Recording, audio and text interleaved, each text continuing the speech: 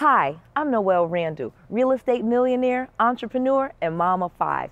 And in this interview-style episode, I am going to be talking to 𝗏𝗏𝗃𝗟 of Epic Financial Strategies, talking about how to use life insurance to really build wealth. 𝗏𝗏𝗃𝗟 is going to show you and talk to us about how you can build wealth even if you don't have a lot of money. Let's go. Noel. Yeah, she can fix that. If you gotta get it done, or you need to do it better, well, she can fix that. Yeah, she can fix that. Investment to get back, trying to get a big stack. She can fix that. Let's fix that. I am so excited today to be here with 𝗏𝗏𝗃𝗟. He is an amazing entrepreneur and uses insurance to deal with real estate and create wealth. And insurance is a great way to create wealth. And I'm so excited to have this conversation. So first of all, we are going to get right into it. 𝗏𝗏𝗃𝗟, you are going to tell people, how do you create wealth with insurance? Like, how do we do that? Let's get right into it. Well, first of all, Noel, I just want to thank you so much. Your reputation precedes you. I'm so grateful to be on this call right now. I can't express that. When we look at cash value, dividend paying, customized life insurance, we design it specific for the individual's need, whether they're an entrepreneur, corporate executive, family-oriented person. And we customize it based on, hey, what is their core value? What are their goals and objectives? What are they looking to accomplish? What is their economic philosophy and emotional philosophy when it comes to money? And then once we understand that, the team here at Epic, what then we begin to do is really create the strategy that utilizes the life insurance plan as a Swiss Army knife that allows each and every one of these folks to be able to get multiple rates of return off of the same dollar by running money through the insurance, leveraging the insurance to buy real estate or any other alternative investment that's out there. I absolutely love it. So you said something powerful there, and I want you to kind of explain it because people are going to love this, and I want us to really unlock the power of insurance for creating wealth. So you said this is like the Swiss Army knife of investing. Talk about that. What does that mean? Yeah, so if you look at there's in the financial world, there's a bunch of different products that are based on a bunch of different opinions. And when you look at the insurance, and insurance is 300, 400, 500 years old. If you look at the main carriers, they've been around for about 150 years. But back in the day, when people came over from England to the United States, they used to have insurance on the ships, right? So that's when it was really born. But if you look at inherent to the insurance carriers themselves, this is an important distinction. They give you, based on contract and state law, a guarantee rate of return. So no matter what happens with the stock market, up or down, whatever happens in real estate, up or down, the money in the insurance is getting a guarantee. So approximately 4% plus a dividend. And as you begin to run money through your insurance plan, it builds up cash value. And the Swiss Army knife means, hey, as your cash value is growing, if you want to borrow from your policy, let's say to go buy, I don't know, I'll just say a $200,000 piece of property, and you need $40,000 down to buy that property, you would leverage money from your insurance, use that as a down payment on your property. Now your property is going to, and you know this, Noel, is going to give you 4 rates of return, which is not only cash flow, you would get a mortgage interest write-off. Obviously, you appreciate the asset on your tax return. And last but not least, you're not buying the property today because of the future you want it to go down. You're buying it because you think it's going to go higher. Inject life insurance into that mosaic. You now pick up the rates of return inside the life insurance policy, which is not only the rate of return internally on the cash value, you also get a dividend. And now the money used as the down payment for the real estate, the renter now pays back the policy. And on that small piece, it mimics exactly what a bank does with a mortgage.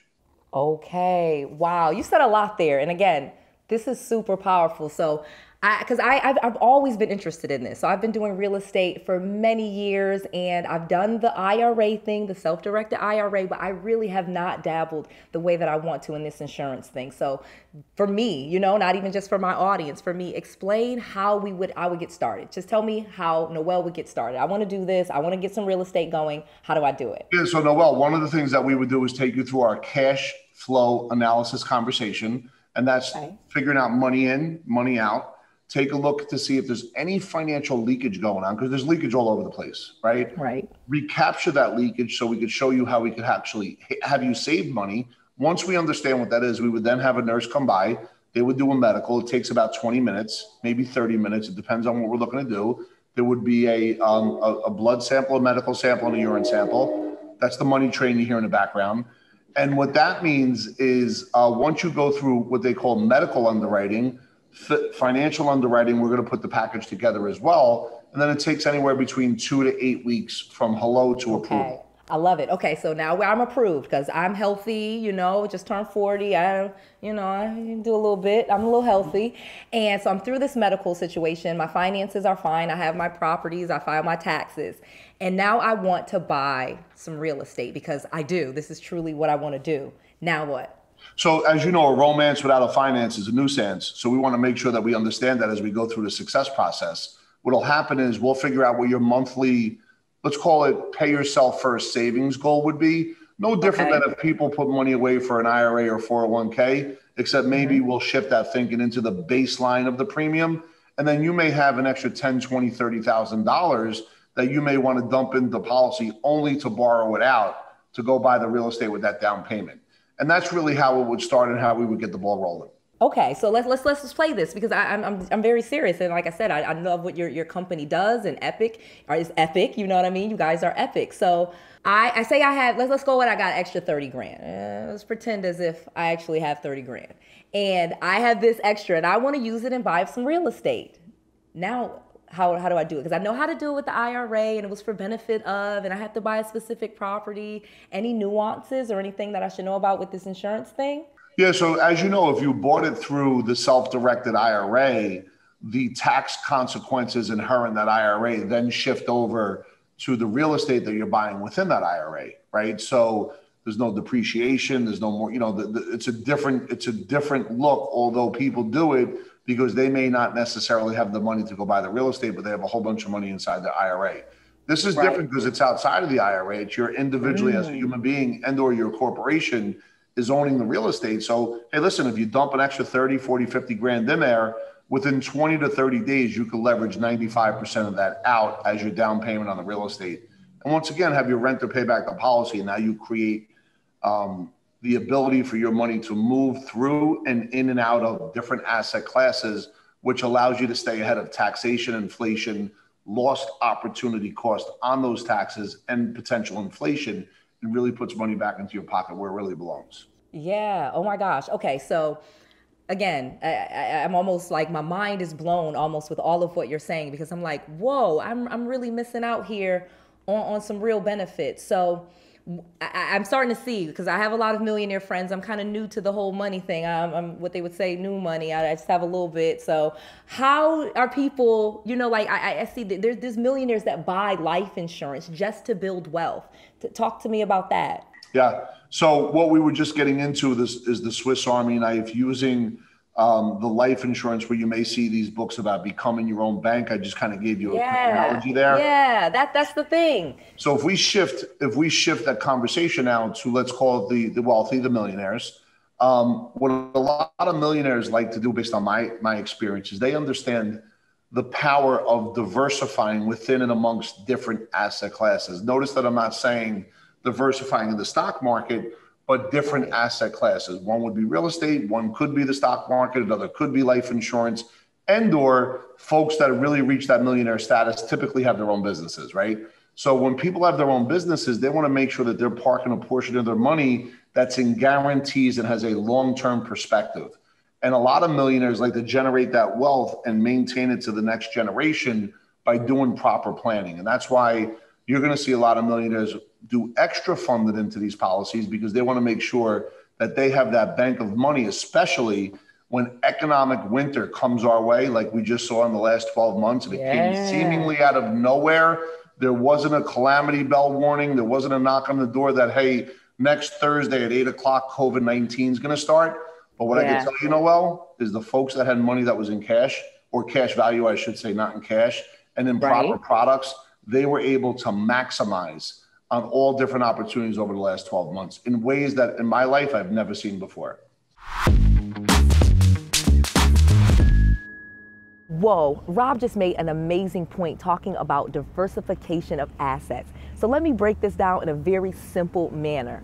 What Rob is really saying, from my perspective, is just talking about getting multiple streams of income, which is what I'm always talking to you about.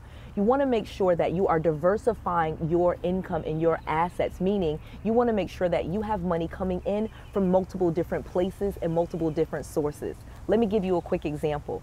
I'm a real estate entrepreneur, but I have a YouTube channel, I have a podcast, I have books, I have long-term rentals, I have short-term rentals, I have coaching, I have multiple streams of income that all derive from real estate.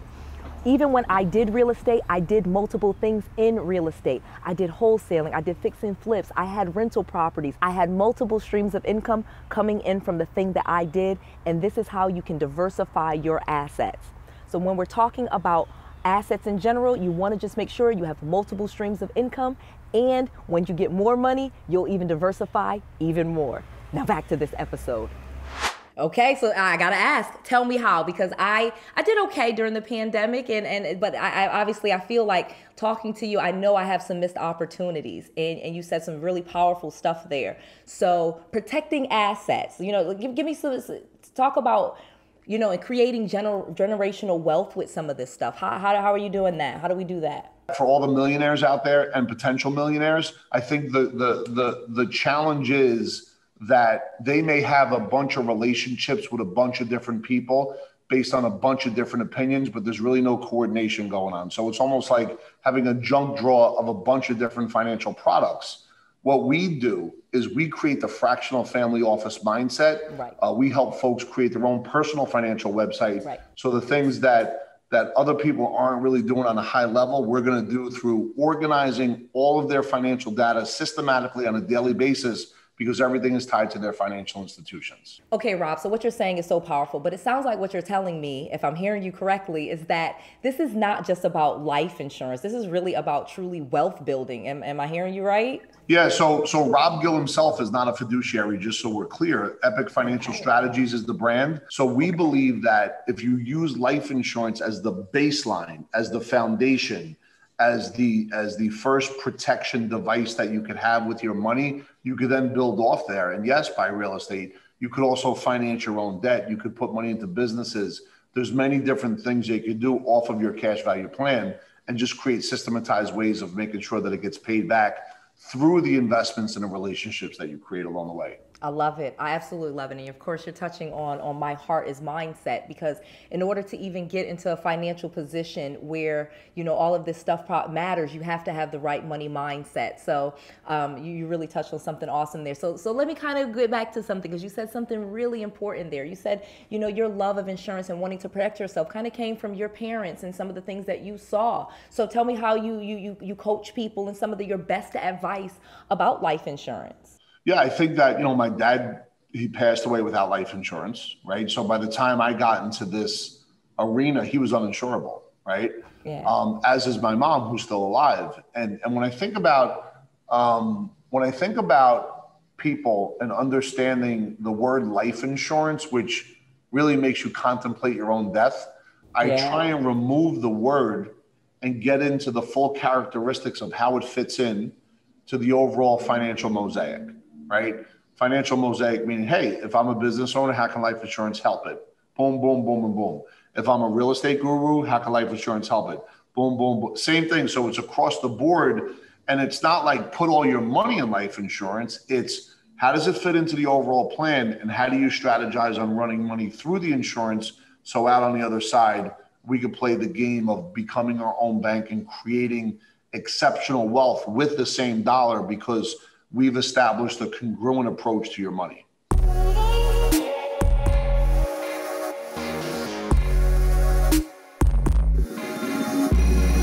Becoming a millionaire and making lots of money requires you to be very deliberate. You cannot just haphazardly stumble onto making lots of money. You have to decide that you're going to make a lot of money and start making a way and using some of these strategies that we are teaching you right now.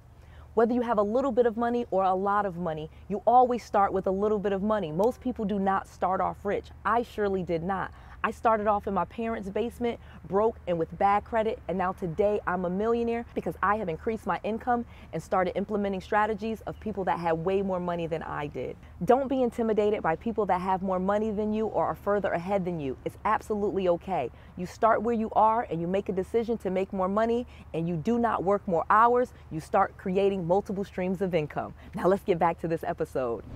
Let's talk to the person that's in scarcity, that doesn't have much money, and they're like, oh man, you know, Noelle's rich, Rob is rich, these two aren't really talking to me. But if someone doesn't have very much money, talk about how this can be a tool for them and what some of the benefits for growing your wealth would be with these type of tools. So that's a great point. I'll tell that person, let me bring you back to the 26-year-old Rob Gill, who that person was making $400 a week and he was working 10 hours a day, right? So for someone that we're starting out, and I said this recently somewhere, but there's no such thing as overnight success. And if somebody tells you there's overnight success, don't let them in your house. They're going to rob your jewelry.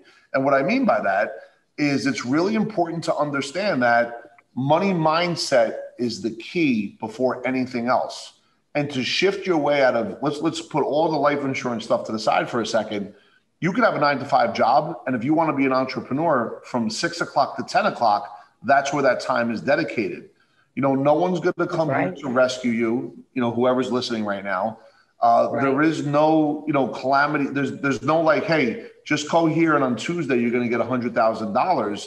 You have to put in the daily practice. You have to put in the daily approach, and you have to begin to learn from giants and step on the shoulders of people that have been there, done that. Model yourself against or with proven winners in that space. And if you begin to model yourself in there and do what they do, but add 5% to it, you have no choice but to be successful. It's a law of the universe where it will conspire in your favor if you really model with people that have been there, done that for what you're seeking to do. It all starts there. Absolutely.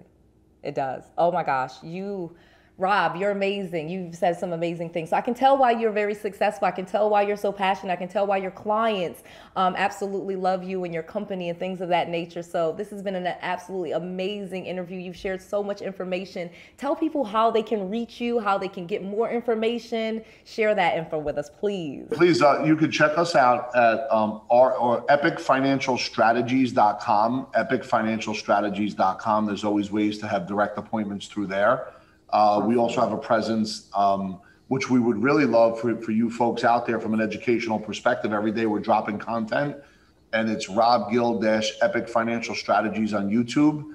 And please hit the subscribe button 100%. If there's any questions, you could always put questions in there. If you have a specific video you want us to do, we would love to do that. We're here to serve and contribute. And for us, it's about giving. And, you know, obviously with growth comes contribution. And that's what this is about, providing world-class education all the time. And Noelle, I can't thank you enough for you to take 30 minutes out of your day and allow me to be on your show. I'm truly amazing. No, Rob, you're amazing. I love what you're teaching. Like I said, I want to learn more about it. I am a perpetual student. So this has been great information for me. And I'm definitely going to be continuing to be in contact with you and your group. Thank you so much. I appreciate it. Thank you. Wow, what an amazing episode with so much information. I really appreciate Rob Gill for sharing all of that great information on how to use insurance to build wealth. I absolutely love it, and I think you should check out his YouTube channel, Rob Gill at Epic Financial Strategies. I just want to make sure that you have all of the resources, all of the tools, and all of the knowledge that you need to be successful. This is Noelle, to your success.